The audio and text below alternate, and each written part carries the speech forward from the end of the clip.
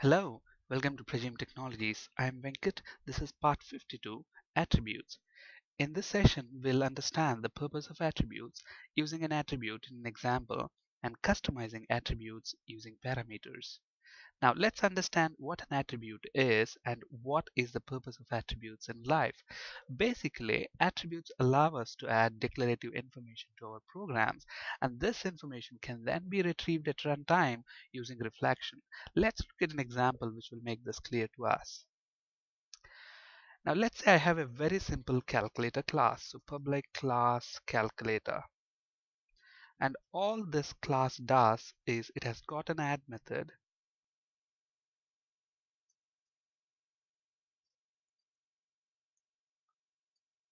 which can basically add two numbers. So first number and a second number. So what this method does, it adds those two numbers and return their sum. So return the sum of first and second numbers. Okay, now if people want to use this method, all they do is, since this is a static method, they can invoke it on the name of the class. So calculator class dot add, and then maybe I want to add 10 and 20. Okay, so here if I want to add two numbers, then this method is useful. Let's say, for example, there are users who want to add three numbers. So is this function useful? No. So what we have to do is probably add another overloaded version of add that can add three numbers. So if I just make a copy of this, so maybe I will have something like this, maybe another third number, int third number, and then what we will do, we will return the sum of that as well. Okay, all right, so if somebody wants to add three numbers, they can do that now. They can also pass in maybe another third number. Okay, fine, but let's say there is another user who wants to add five numbers. Now if you look at this, we might add another method which takes in 5 parameters. But what if there is a user who wants to add 20 parameters? Do you create a method with 20 parameters? No. So basically the way we have thought about this, initially when we are developing the calculator class, we didn't think about the requirements of the future, and we just provided an add method which can add two numbers. But the requirements over the period of time have changed, and users want to add more number of numbers. And to allow users to do that, okay, we are adding an enhancement to our class. And probably what you can do is, I am adding maybe a list of integers.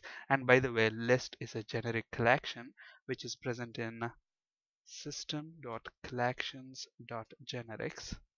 So import that namespace, and then what I want to basically do is list of int, and then we can pass in numbers.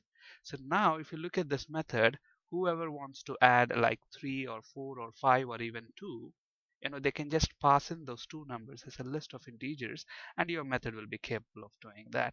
So let's quickly implement this. So for each int number in numbers, so what we want to do, we want to add those numbers, and let's create a simple sum variable to hold the sum. So int sum is equal to 0, and what we can do, sum is equal to sum plus number, and basically this is the implementation of this method. And finally we want to return the sum. Okay, now if you look at this method is pretty useful. Now this method can basically add two numbers, three numbers, five numbers, depends on the user how many numbers he wants to add, because it is taking in a list of numbers. And why did we introduce this method? Because of the limitations of this method. Okay, it can only add two numbers, this method, but whereas this method can add any number of numbers. Okay, so as we go forward, this calculator class, if you look at this method is an outdated method, but whereas this is a new method. So anybody who is using your calculator, you want the users to use the new method that you have introduced here instead of the old add method. Okay, so how do you tell the users to do that? Now you might be thinking, okay, instead of doing that, what if I am to remove this method? Okay, if you remove this method, There might be users who were using your add method before, and they will break. Okay, that's why you have to leave that old method there for backward compatibility. People who are already using your add method shouldn't break, and they should continue to work the way they are. But new people, whoever are going to use your calculator, you want to tell them to use the new method. How do you do that? An example would be to use an attribute. Okay, so within the .NET framework, there's an attribute called obsolete attribute, which we can use. Now, using that attribute, I can add declarative information to this method. For example, the absolute attribute, the way we add it is. Now look at this. This user is using this add method, and we don't get any compilation error. I mean error or a warning message. Look at this. When I try to build the solution, and if I go into the output window, it says, okay, we don't have errors or warnings. So let's say rebuild the solution. And if you now go to the window, so 1 succeeded, 0 failed, 0 skipped. There are no errors or there are no warnings. Okay. Now what I want to basically do is, if somebody uses this method add, which takes in two numbers instead of the list one, I want to show a warning message in the compiler window. Is that possible? Absolutely, that's possible using attributes, and we can make use of obsolete attribute. And you look at the name obsolete, the name itself says something is obsolete, outdated. This method is outdated, and this is the one which people should be using. So now what I can do is I can use the obsolete attribute. So just decorate your method with obsolete, and look at this. The moment we have done that, you see a green squiggly line there indicating that calculator.add, which takes in two integer parameters, is obsolete. Look at that window. Okay, so this, I'm using this attribute to add some declarative information to this method. Okay, so if you look at the definition, so what's an attribute? An attribute allow you to add declarative information to your program. This information can then be queried at runtime using reflection. So using reflection, what this Visual Studio is doing is, okay, this add method has got obsolete. Okay, so it's checking that when I am using that add method, it's actually checking, okay, there is an obsolete attribute, and the purpose of this one is to generate compiler warnings and errors, and it displays that information to us. And how is that possible? Because of this attribute. So attributes basically allow you to add declarative information to your methods or types, or even at the assembly level. You can apply attributes to properties, methods, classes, etc. And the way you apply them is you apply, let's say for example, I want to add an attribute to this method. I just specify it just before that, using square brackets. Okay, fine. Now let us say how to customize this attribute. Now if you look at this attribute, okay, if I build my solution, okay, build succeeded on the status bar, if I go to the output window, you should see that there is 0 errors and 1 warning. And if you look at that warning, it clearly says, okay, calculator.add int comma int is obsolete. All right, that's fine, it's obsolete. Okay, if I'm not supposed to use this add method, then which method am I supposed to use? The way you're using the obsolete attribute here is not that useful to the developer who is using your class, because you're telling him this add method is obsolete, but you're not providing him with an alternative. And to do that, you can actually customize this. Okay, so what I basically can do, look at this. To this attribute, I can pass in, look at this, there are 3 overloaded obsolete attribute constructors. Okay, so one of 3, one version which does not take any parameter. If you look at the other one, it takes a string message, and if you look at another one, it takes a boolean error. Okay, so which means using this overloaded version of this attribute, and look at this, when I right click on this obsolete attribute and say go to definition, what's an attribute? An attribute is nothing but a class. Look at this, the name of this class is obsolete attribute, and this is inheriting from the base system.attribute class. So keep that in mind, all attributes directly or indirectly inherit from system.attribute class. And what are attributes? They are nothing but they are also classes. And if you look at this class, it has got 3 constructors.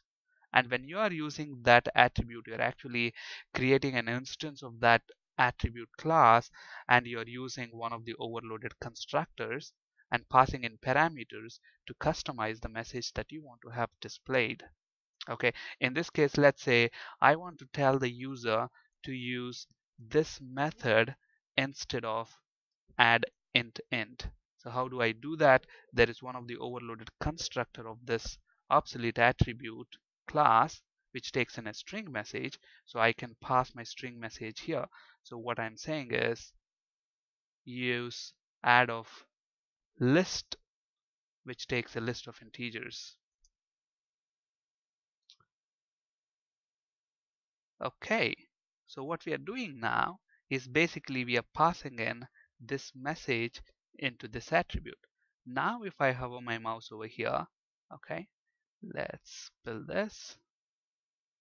And now if you look at this, look at that. It says calculator.add that takes in 2 integer parameters is obsolete, but whereas add list of int, it says use add list of int numbers method.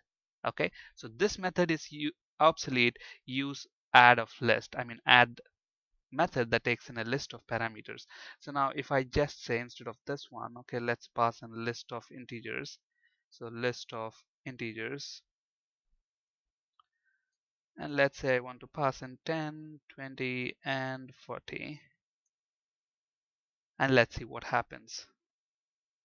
Now if we build the solution, okay, do I have the compiler warning now? I don't. So obviously this has served my purpose. Now I want to tell to my users of this calculator class, this method is obsolete, they shouldn't be using that. How am I doing that? Using the obsolete attribute. We have also seen how to customize the message that is shown to the user using parameters, and we also understood that an attribute is nothing but a class that inherits from system.attribute based class. And another thing, if you look at this, if I right click on that and say go to definition, the name of the class is actually obsolete attribute, but if you look at the way we are using it, we are saying obsolete. So how is that possible? Actually, you can also use attribute here. So this attribute part of the attribute is optional. Okay, now the behavior is exactly the same except that this is optional, you can either use it or not. Okay, so let's get back to the slides. So we have seen how to use attributes, customize a message they display to the user. And within .NET Framework, actually there are 2 types of attributes. One is the predefined attributes, which are actually provided by .NET Framework, like obsolete attributes. We have seen an example of how to use that. And there is a web method attribute. For example, if you're an ASP.NET programmer and if you're developing web services, and as part of that web services you want to expose a method as a web service method, then you have to decorate that with web method attribute.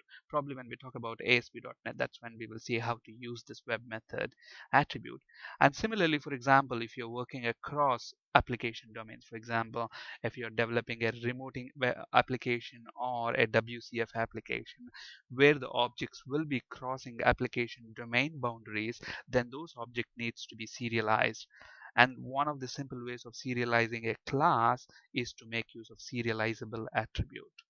Okay, so there are several attributes like this, and it is also possible to create our own custom attributes. Okay, but creating custom attributes, we'll talk about that in a later session.